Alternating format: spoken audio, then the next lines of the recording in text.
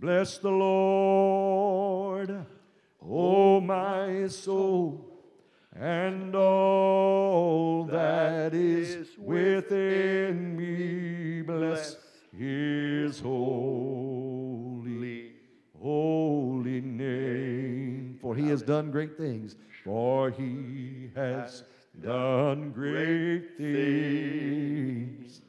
Yes, He has done great things.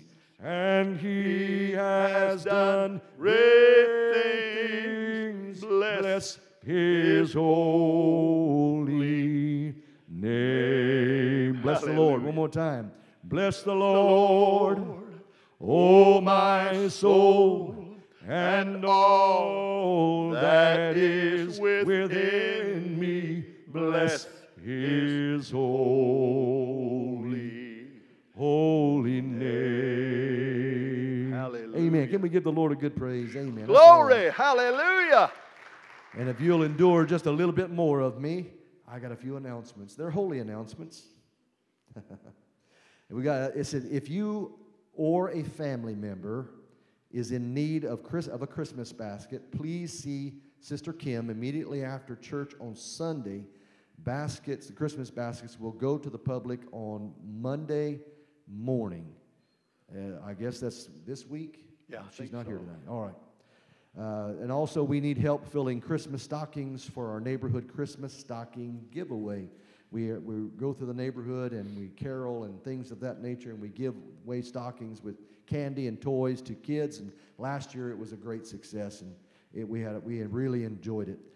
So that'll be on Wednesday, November 29th at 10 a.m., and they'll do that over in the chapel. And we are also in need of several items to fill our Christmas baskets. Let's see. Last Wednesday, November 29th, is the last day to turn in items for the Christmas baskets. We've got lists out in the foyer, so you can pick that up of things that we need in the foyer on the bulletin board. All right. And we only have 5 tickets remaining for our annual church Christmas dinner. They're $20 a piece, and please see Sister Rosie or Kim. Amen. All right. And the Christmas caroling stocking giveaway will be December the 2nd from 2 to 5 p.m. They'll have donuts and hot chocolate and coffee, and will be served before and after we return. It says, please bring a lawn chair and a blanket, because it's probably going to be cold. For those who can't walk, they can sit in the trailer that gets pulled along, or in the van.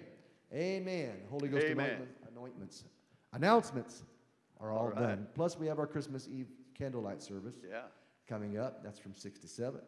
And then we'll have a New Year's Eve service from 6 to 7 the following week. Amen. Well, let's give Pastor Denny and the Lord a good hand tonight. Praise God. Hallelujah. Praise the Lord. And tomorrow, of course, being Thanksgiving, the church office will be closed. Hope everybody has a wonderful, wonderful Thanksgiving day. Praise God. I hope you've got your Bibles with you tonight. Now, for the last few weeks, we've been in the book of James. But tonight, we're going to go to the one-chapter epistle of Jude. Jude. And we're going to take a look at this. And this, I remember checking this out once, and this was roughly around 66 A.D. Now keep this thought in mind, 66. So the church had been going now for several years, a few years. Started just a few days after Jesus ascended back to heaven on the day of Pentecost. And so this is probably another at least 30-some years on past that. And Jude gets a little tough in this because he's wanting people to live right, walk uprightly before the Lord. And so let me look at the first verse. It says, Jude, the servant of Jesus Christ and brother of James, to them that are sanctified by God the Father and preserved in Jesus Christ and called. Now, I've explained a lot of this in the book of James. James and Jude were brothers, and they were the sons of Joseph and Mary. Back in Matthew, I'm just going to kind of go through that a little. I don't know if I can quote it exactly, but the Bible said the birth of Jesus was on this wise. It was like this. This is the way it happened. She was espoused to Joseph to be married, and all of a sudden she's pregnant. And he's not sure what's going on here, and he's a just man. He's not going to make a public example of her. And so he was going to put her away privately, not make a big thing of it, because he didn't know what was going on. But in a dream, the angel of the Lord spoke to him and told him exactly what was happening. He said, this child is by the Holy Spirit. He is the Son of God. His name is Jesus, for he shall save his people from their sin. And the Bible said that Joseph knew her not until after Jesus was born, and then they came together as husband and wife, and James and Jude were born to them. All right. Now, with that thought in mind, now, without going to the scripture, the Apostle Paul had been traveling around for about 3 years or so in different places, and he finally came back to Jerusalem, and he spent 15 days with the Apostle Peter. And he said, I didn't see any of the other apostles except James, the brother of our Lord. Last week I got to thinking about this. Can you imagine what it must have been like for James and Jude, younger than Jesus, to grow up with him and observe him and watch him in his life? And the Bible said he knew no sin. Not even guile was found in his mouth. Wow. And as they were waiting for the coming of the Holy Spirit on the day of Pentecost, he said there was about 120 of them there, and with the women and Mary, the mother of Jesus, and his brethren, which would be James and Jude. All right, with those thoughts in mind now. Verse 2 said, mercy unto you, and peace and love be multiplied. Beloved, when I gave all diligence, now I want you to keep in mind, he's going to get a little tough in here. In this just one chapter, going to get a little tough. And if things were getting to the place where he had to get tough in 66 AD, think what it's like today. They kept talking about the last days, and we're in the last of the last days now, so keep that thought in mind. When I gave all diligence to write unto you of the common salvation, it was needful for me to write unto you and exhort you that you should earnestly contend for the faith which was once delivered unto the saints. For there are certain men crept in unawares, who were before of old ordained to this condemnation, ungodly men, turning the grace of our God into lasciviousness, and denying the only Lord God and our Lord Jesus Christ. If that was true then, think what it's like today, in this day. Wow. I'll be honest with you. Now, I've been a Christian for 67 years. I've seen a lot of wonderful things the Lord has done. But I'll be honest with you, these last 3 or 4 years, it blows my mind almost. Killings like I've never heard of before, and other types of stuff going on. Well, let's go on a little further here.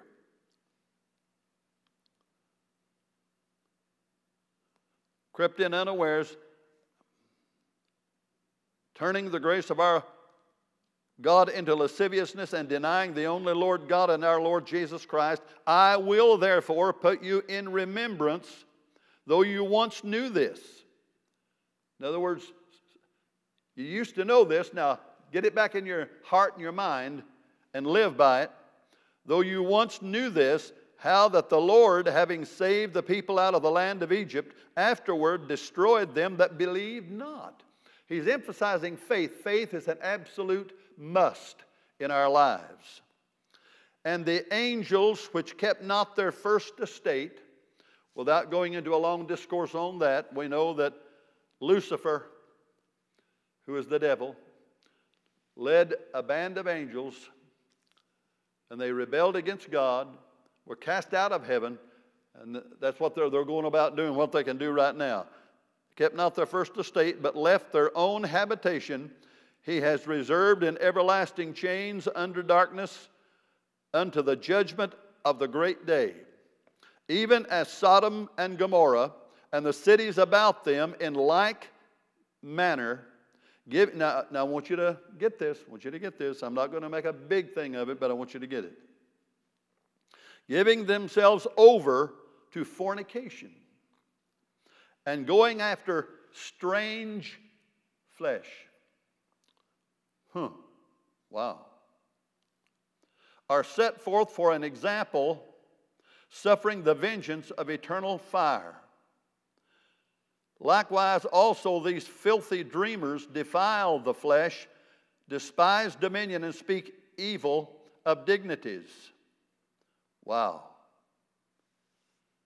Now, giving themselves over to fornication and so on. Hold on to Jude here, but I want you to go back to the book of Romans chapter 1. Romans chapter 1.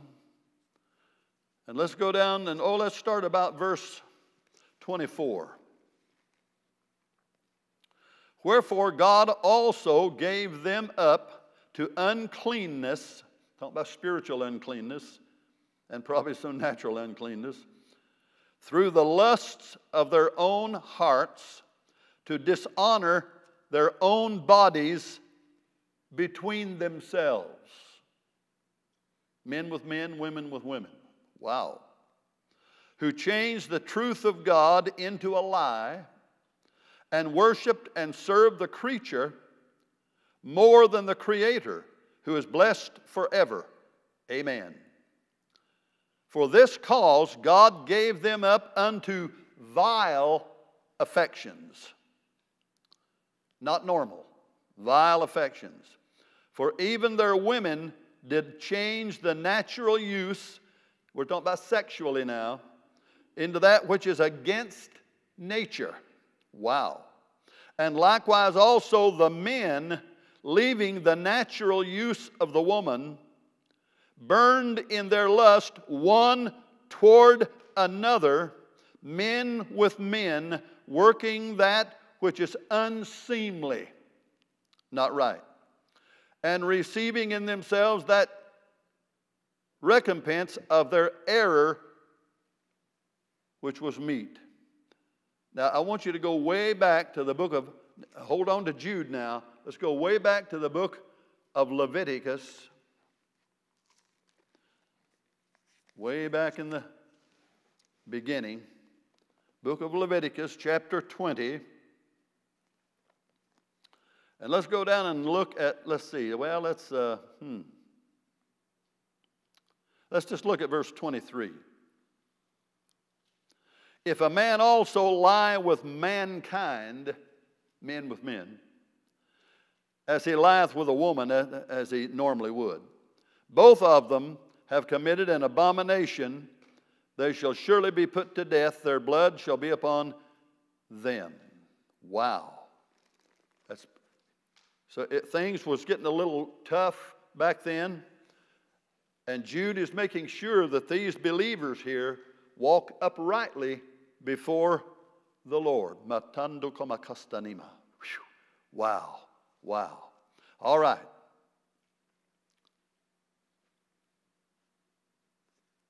Verse 9 here said, Yet Michael the archangel, when contending with the devil, he disputed about the body of Moses, durst not bring against him a railing accusation, but said, The Lord rebuke you. See, both, even the devil had been an angel, and of course, Michael, archangel. And Michael was very careful. He didn't say, I rebuke you. He said, The Lord rebuke you. But these speak evil of those things which they know not. But what they know naturally as brute beasts, in those things they corrupt themselves. Wow. If this fits our day, probably this one chapter of Jude here probably fits as much as I've read throughout the New Testament here. Woe unto them, for they have gone in the way of Cain, and ran greedily after the error of Balaam for reward, and perished in the gainsaying of Korah. These are spots in your feasts of charity, your feasts of love. When they feast with you, feeding themselves without fear, clouds they are without water, carried about with winds, trees whose fruit withereth, without fruit, twice dead, plucked up by the roots. These were people that were trying to interject and get in with people like us, and wanting to rub off on us and get us into stuff that wasn't right. Wow. Verse 13, raging waves of the sea, foaming out their own shame, wandering stars, to whom is reserved the blackness of darkness forever. And Enoch also, the seventh from Adam, prophesied of these things. Behold, the Lord cometh with 10,000s of his saints. Whew. Wow. And I believe that day is getting very, very, very close to us now. Notice he didn't say 10,000, he said 10,000s. Wow, what a number. What a number is going to be there. Huh. Glory to God.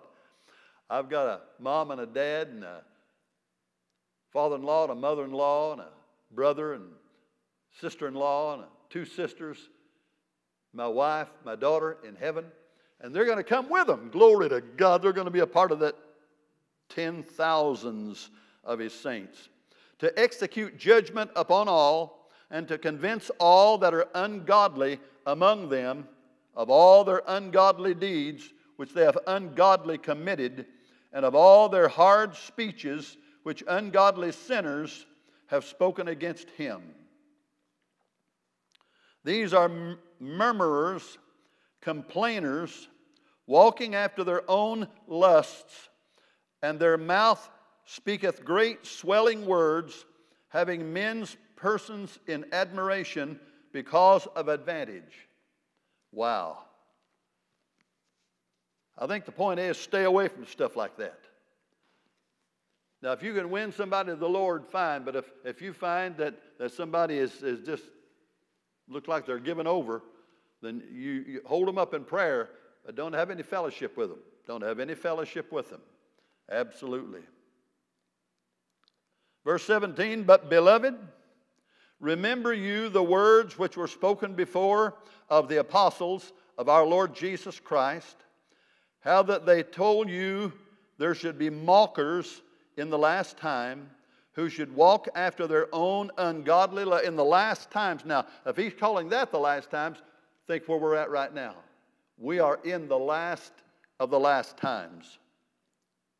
Wow. Walking after their own ungodly lusts, these be they who separate themselves, sensual, having not the Spirit, the Holy Spirit, having not the Holy Spirit. But you, beloved, you, building up yourselves on your most holy faith, praying in the Holy Ghost. Now hold on to this and go back to 1 Corinthians chapter 14. 1 Corinthians chapter 14.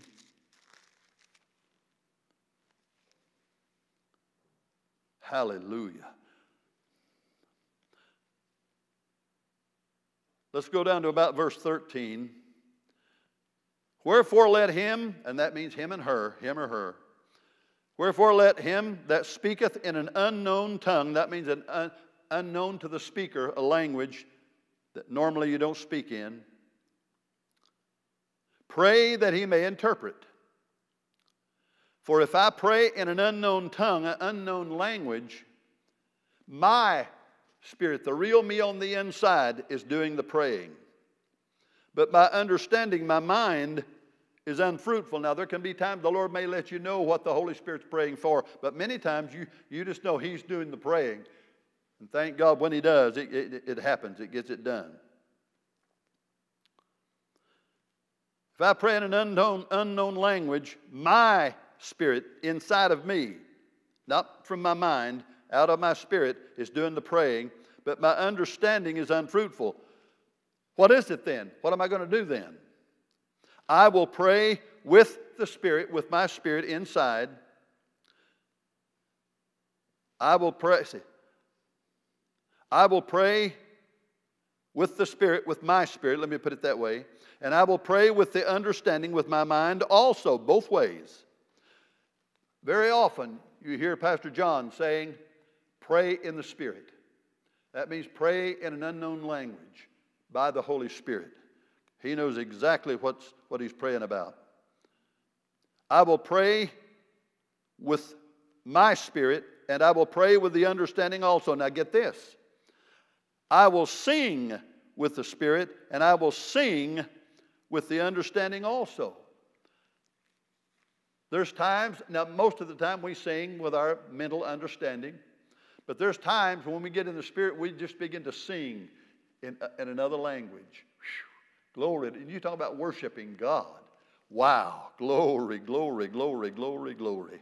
Wow. Now, verse 21 here in Jude said, keep yourselves in the love of God.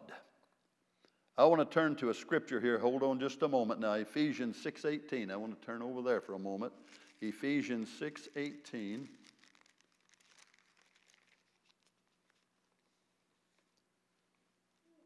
Ah, yes.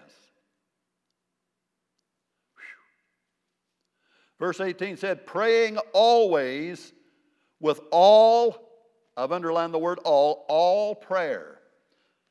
Now, you don't just get down every time you pray and boom, boom, boom, boom, boom. There's different types of prayer. Obviously, praying things that you know that you need to pray for. Other time, praying in the Spirit in another language. You know, talking about that, in case there should be someone here that might not fully comprehend what I'm talking about. A few years ago, a brother was here that he and his friend had been studying the French language, and they could understand it pretty well, carry on a conversation in French. And said an older gentleman stood up and began to speak, and we could tell immediately he's speaking in French. They could tell pretty much what was being said. When I gave the interpretation, it was a two-part message. He said right down the line what was being said in the French language by the Holy Spirit. Whew, glory be to God forever. Wow. Whew, my. Amen. Praying always with all prayer and supplication in the Spirit, in the Holy Spirit, and watching thereunto with all perseverance and supplication for all saints, looking for opportunities to pray in the Spirit. All right, back over here in Jude now. Whew, glory be to God. Now, when we finish this chapter, I'm going to look at something else for a few minutes with you as we finish up. We'll close about 5 till here in a moment, just a little bit. All right. Keep yourselves in the love of God, verse 21, looking for the mercy of our Lord Jesus Christ unto eternal life, and of some have compassion, making a difference. And others save with fear, pulling them out of the fire, hating even the garment spotted by the flesh. Now unto him that is able to keep you from falling, and that's the Lord. Now unto him that is able to keep you from falling, and to present you faultless before the presence of his glory with exceeding joy. One day, and I don't believe it's going to be that long, we're going to stand before the Lord. Wow. Whew. What a day that will be. When my Jesus I shall see. When I look upon his face, the one who saved me by his grace, what a day that's going to be. Glory be to God. And verse 25 said, to the only wise God, our Savior, be glory and majesty, dominion and power, both now and ever. Amen. Now, roughly in the year AD 66, Jude, the brother of James, and they were brothers of Jesus, had different fathers, of course. Jesus' father was Almighty God in heaven, and Joseph was their father. But he's getting real straight with the believers here, because the enemy's trying to pull them out and get them believing all kind of goofy stuff. And the enemy's trying to do that today. This is why we need to thank God for when I pray during this hour of prayer. I pray for our church. I pray for every man, woman, boy, and girl that's part of this church. I pray for God's blessing to be on each one, and that includes you that are watching. And I pray that our hearts will be ready to receive the blessing of God. Hallelujah. And then I pray, Lord, I said, you know every church that belongs to you, those who love you, those who know you as their Savior. And I pray for each of them that you'll bless them. And I pray for all of them. Pray for all of them. Praise God. And God wants you and I to walk uprightly before Him, to walk humbly before Him. I pray every day, Lord, help me to walk uprightly before you today. Help me to truly, honestly, I don't mean to humble myself before people, humble myself before you, Lord, before you, and walk uprightly before you. Praise God forever. Hallelujah. Now, glory. Take your Bibles now. We're just going to look at a few scriptures here. What is tomorrow? Thanksgiving holiday. Well, let's look at some scriptures along that line. Let's go to let me see here. Let me see something here. Hold on just a minute. Let me see here.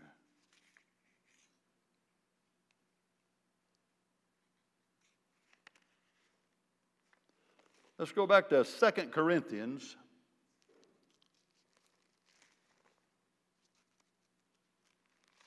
You'll probably get there before me. 2 Corinthians chapter 4. And let's look at verse 16.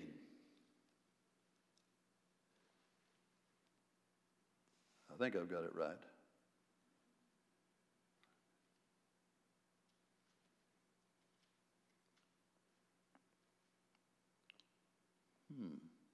Oh, no. Yeah. Let's back up to verse 14. I use this scripture quite a bit.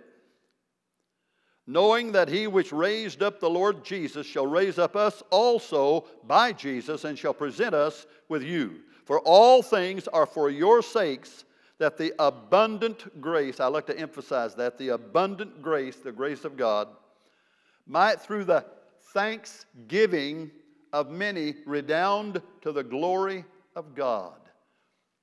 The thanksgiving of many. We don't need to wait till the holiday of Thanksgiving. I go around thanking God probably every day. I don't think I miss a day. But saying, Lord, I am so thankful. I thank you for touching my life, for saving me. Today I was saying, Lord,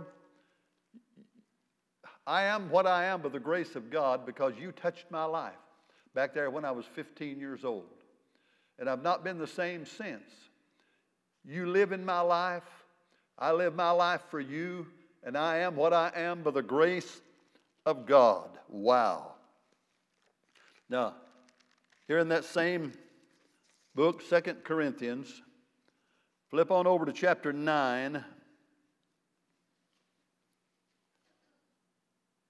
And let's start with verse 6. And this I say, he which soweth sparingly shall reap also sparingly. Wow. And he which soweth bountifully shall reap also bountifully. Wow.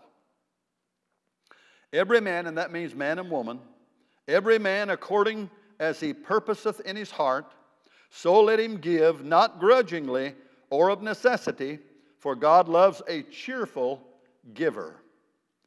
And God is able to make all grace abound toward you, that you always, having all sufficiency in all things, may abound to every good work.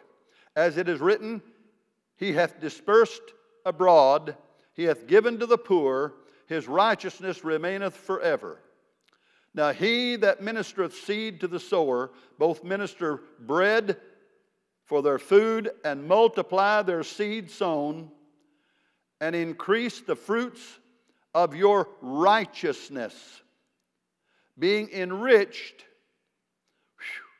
in everything to all bountifulness, in other words, being full, which causeth us, through us, thanksgiving to God.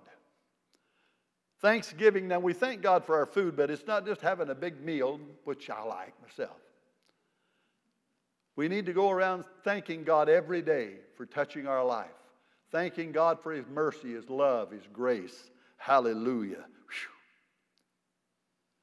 Causes through us thanksgiving to God. Flip over to Philippians now, if you would.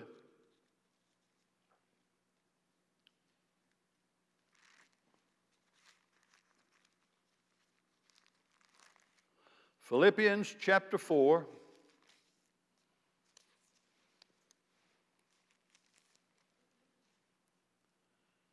And let's go down to about verse 6. Be careful for nothing, but in everything by prayer and supplication with thanksgiving let your requests be made known unto God. And when you do that, the peace of God, which passes all understanding, shall keep your hearts and minds through Christ Jesus. Whew. Let me read the next verse. Finally, brethren, finally, whatsoever things are true, whatsoever things are honest, whatsoever things are just, and that means right, whatsoever things are pure, whatsoever things are lovely, whatsoever things are of good report, if there's any virtue and if there's any praise, think on these things. Whew. Wow. Glory be to God. The very next book, Colossians, go to chapter 2 in Colossians.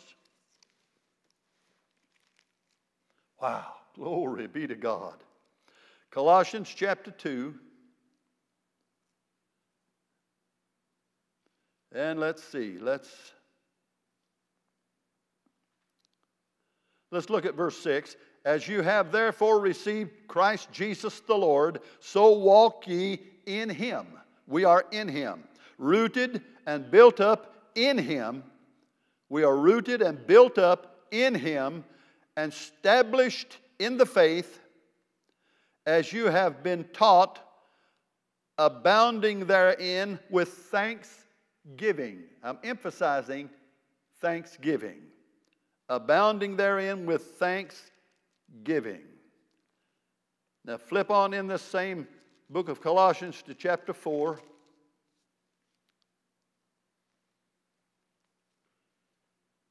Let's just start in verse 1 for a moment. Masters, we could say bosses, give unto your servants that which is just, that which is right and equal, knowing that you also have a master in heaven, a boss in heaven. Continue in prayer and watch in the same with thanksgiving. Wow. Continue in prayer and watch in the same in prayer with thanksgiving. Whenever you're praying, thank God. Just go around thanking God all the time. With all praying also for us that God would open unto us doors of utterance. That's what Jude was doing. He had a door of utterance to speak to them. To speak the mystery of Christ, for which I am also in bonds,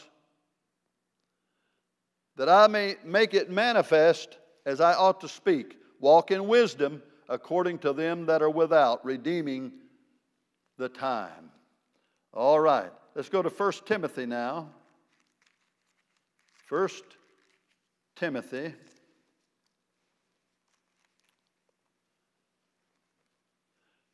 And let's go to chapter 4.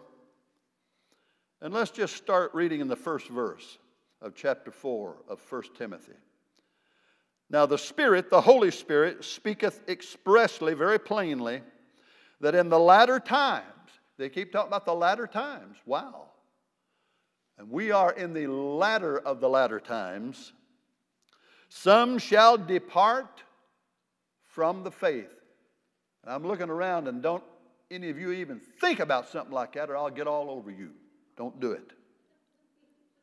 Some shall depart from the faith, giving heed, listening to seducing spirits and doctrines, we could say teachings of devils or demons, speaking lies in hypocrisy, having their conscience seared with a hot iron, forbidding to marry, and commanding to abstain from meats which God hath created to be received with thanksgiving. Receive your food with thanksgiving of them which believe and know the truth. For every creature of God is good and nothing to be refused if it be received with thanksgiving. For it is sanctified by the word of God and prayer. Wow. Wow. Now over here in Jude, the very next book is Revelation. And I'm going to begin to close here now. Go to Revelation chapter 7. Revelation chapter 7.